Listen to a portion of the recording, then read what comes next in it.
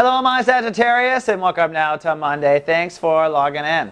Cloudy, private, probably rather guarded today, and that's really the hot topic of the day, how you draw your boundaries. But there may be some vulnerability. The moon in Scorpio, putting emotional focus now on your subconscious.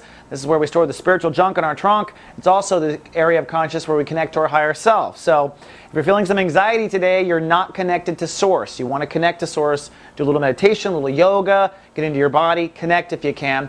But you also may be a little rattled from the past. This is where we store the weeds in our soul garden, which are things from the past, our early childhood, past lives, etc., that still trigger us. So if you find yourself really triggered by someone in your life today, happy, sad, glad, whatever, it's likely it's part of a pattern. You're pulling up the past and you don't want to project onto them. Now zip into the sun. It all ties into the lesson. Today we're in Chapter 3 of Sun in Cancer. Sagittariuses are working on now their boundaries, where they draw their boundaries where. This is where you draw a boundary with truth and a lie, where you draw your boundaries with sexuality, who gets in, who doesn't get in, letting go of someone that's died, saying I'm finally not going to worry about this person anymore who's passed on and reincarnated into the next lifetime. All the above, every boundary everywhere. And today, Saturn ruling the day says it's time to decide. What are your boundaries? What are the rules for 2010 until next year this time when you look at this again? And so today with the vulnerability, this might help you with making those decisions.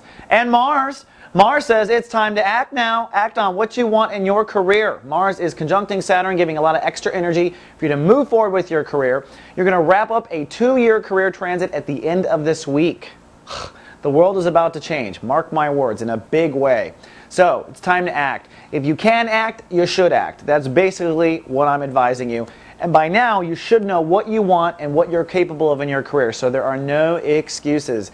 Act. And it's Monday. We have Julie Zipper's meditation vibration going live today. You're getting a bonus track from Julie because we had 4 days, Mondays, that were in the Cancer vibration. Lucky Cancer. So if you're having problems, let Julie help you. She will guide you through a very gentle, sweet, and loving meditation that will help you get to the bottom of why it is you're so triggered or where you should draw the boundary. All right, Sag, that's all I have for that day, but I'll be back tomorrow when we have to act even more. It's a whole week of acting. Until then, live, love, be. So